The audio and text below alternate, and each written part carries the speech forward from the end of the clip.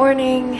It's going to be a busy day. I'm gonna get the day started by doing a practice session, but first I'm gonna get ready for the day.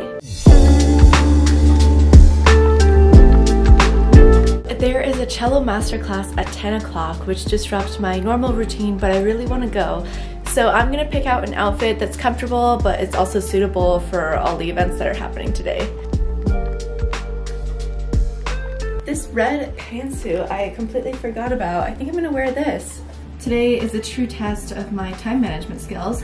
I have about 5 billion things going on, but with any luck, I'll be able to practice, go to class, go to master class, go to a concert, and study for my midterm tomorrow. It's kind of a lot, but we got this.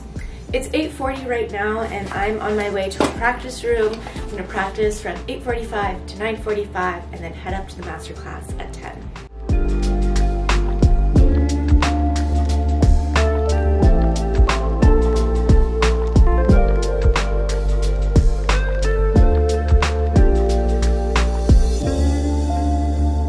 My plan for this practice session is just to warm up, go over some treble spots in my pieces.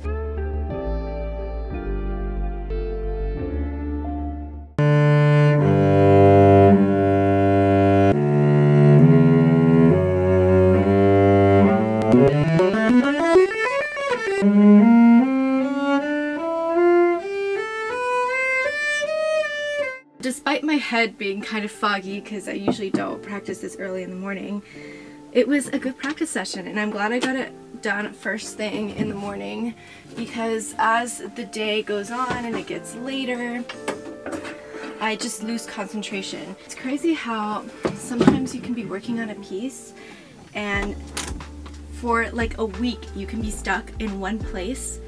Like, I just felt like I was ramming into a wall, not moving, and then all of a sudden this morning, magically, there starts to be some progress. So it just goes to show when something's not working, you just gotta keep going at it slowly and slowly, and sometimes the progress will not come incrementally, but just all of a sudden is there. I ended a little early so that I would have time to put my cello back in my room before I have like back-to-back classes. I don't want to have to carry it around. I don't like having it too much in public, because then there's risk of people knocking it over and all that stuff.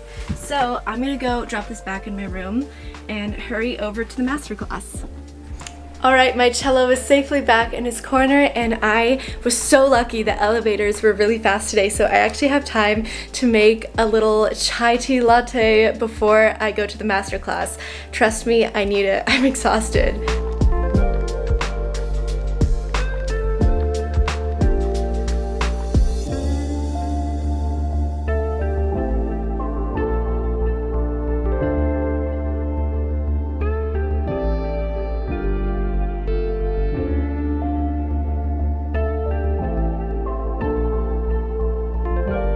I'm running late, so I'm just gonna speed my way there. I'll see you in the hall.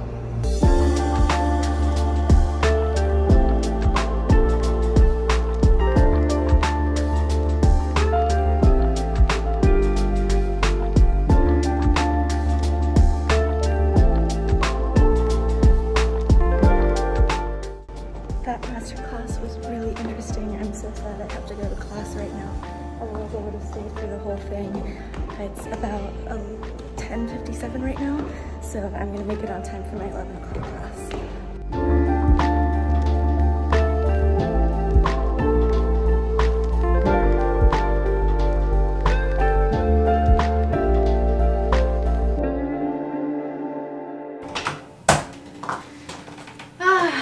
Finally back for a break for lunch. This morning was very full circle. I started out by practicing my Shostakovich concerto, which is modern music, and then I went to a master class where they were playing romantic music, and then back to theory, which was 12-tone atonal music. So we really went back in time and forward in time. I can't believe I got all those things done in one morning, and it's only noon. So productive. But now I'm just gonna have a break for lunch and hopefully get some more practicing in before my workout, but we'll see. I'm really excited because for lunch I'm having some of this beef stew sort of thing. It's beef with potatoes, cucumbers, some parsley, and celery. And it's a perfect meal to have because it's very gloomy outside today. There's like clouds in the sky. I think it might rain later. Getting this nice and warm to beat that gloomy weather. I actually got to see 2 performances today, one in the master class, and in my theory class somebody was performing today, and that's something that we do every semester. Every person plays in the class. It gives a performance opportunity and also reminds us that music theory is not just theory, it actually has to do with being a better musician. And today's performance was really special. It was this very lyrical violin piece, and it was so amazing to see everybody be in a better mood after he played. Everybody was smiling, and when we were going around giving comments, they were different comments than usual.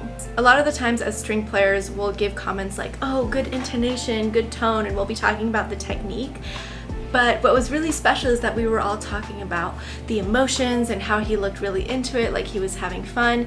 And I think that's when you've really succeeded as a performer, where people are no longer talking about your technique, but the way that you made them feel.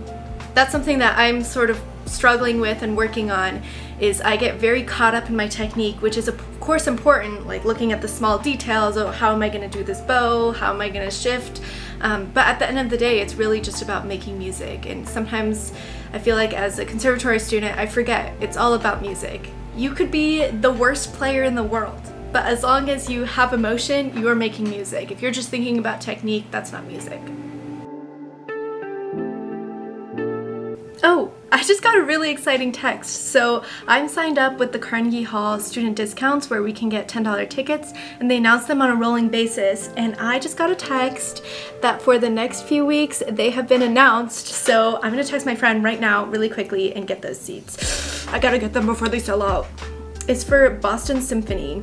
Oh my God, and they're only $10 each to be in the dress circle right in the middle. This is going to be amazing. Okay, so with ticket fees and everything, for 2 tickets it turns out to be $24, which is not bad at all. Let's see. Load, I want to get my seats. Oh, thank you for your order. Yes, I got them. Okay, this is why it's so great to have text notifications on it, because otherwise I probably wouldn't have gotten those seats. I haven't had beef in such a long time. There's nothing more comforting than meat and potatoes on a cold, cold day. I hope it warms up soon. It's been a long winter. I'm ready for spring. What about you? I want to hear in the comments, are you ready for spring, or do you love this long winter we're having? Alright, I'm back in my favorite little workout set, excited to get moving and get some energy in the middle of this day.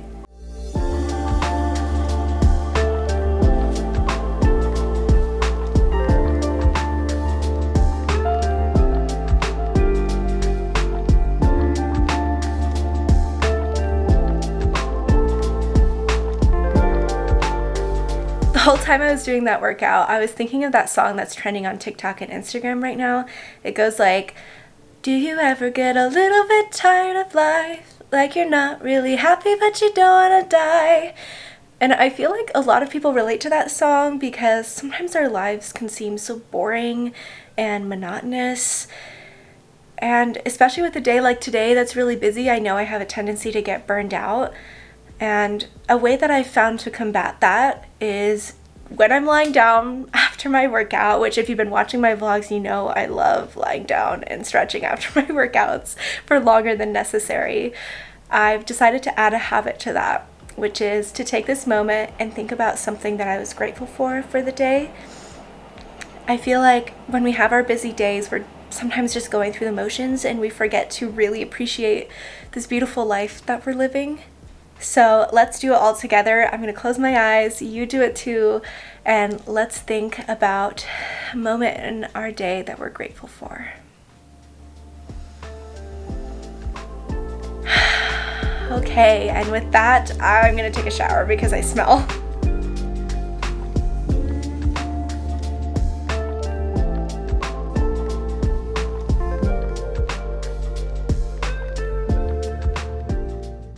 a really interesting conversation with my trainer about gluten, especially bread. When I was in France this summer, I could eat bread with no problem, when normally when I eat it here, it makes my stomach a little bit upset and makes me bloated. The reason that some gluten intolerant people can eat bread in Europe and not in the US is the difference in the wheat. So in America, we use, I think it's called hard wheat, red wheat, which basically has a high protein content, but also a high gluten content, and it results in that very squishy, sort of soft texture that we love in bread.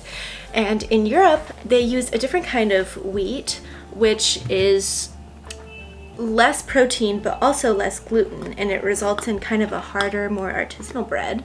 A lot of companies do this. They get yeast that will grow the bread really fast so they don't have to wait for it to proof, resulting in like higher speeds of manufacturing. If you think of Wonder Bread, like I think it only takes them a few minutes to have the dough rise before cooking it.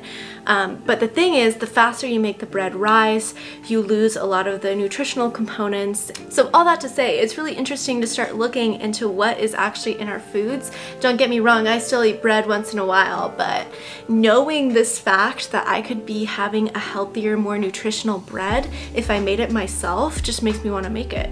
That was such a pandemic thing. Everybody was making their sourdough starters and everything, but it's actually a really good habit.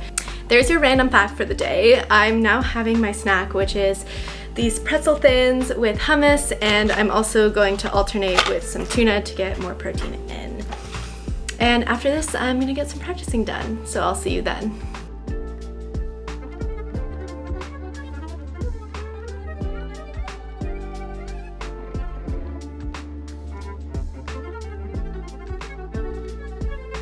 I finished practicing. Not gonna lie, I got pretty sleepy there towards the end, but now I'm gonna get dressed to go to the concert, which is hopefully gonna wake me up and give me more inspiration for that final push towards the end of the day.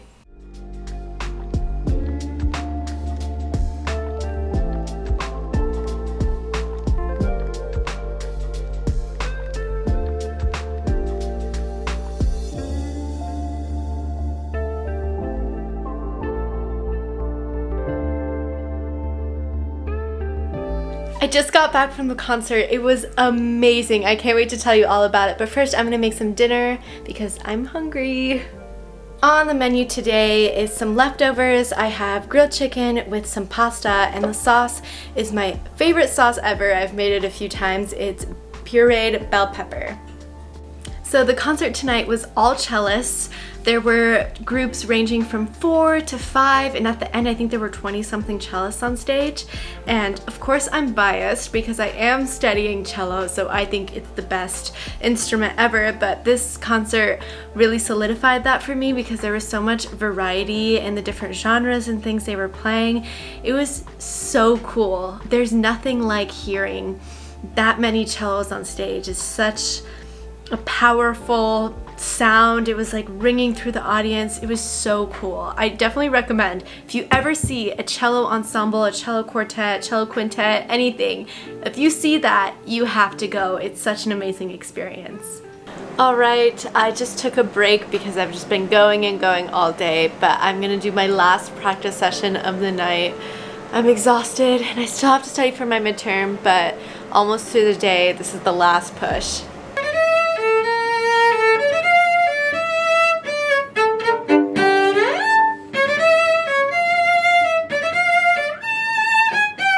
I have to study for a midterm tomorrow, so to motivate myself, I'm making some tea. I'm gonna go with some lavender. Alright, no excuses. I've got my whole setup here, I got my lavender tea, and let's get this show on the road because I want to go to bed ASAP.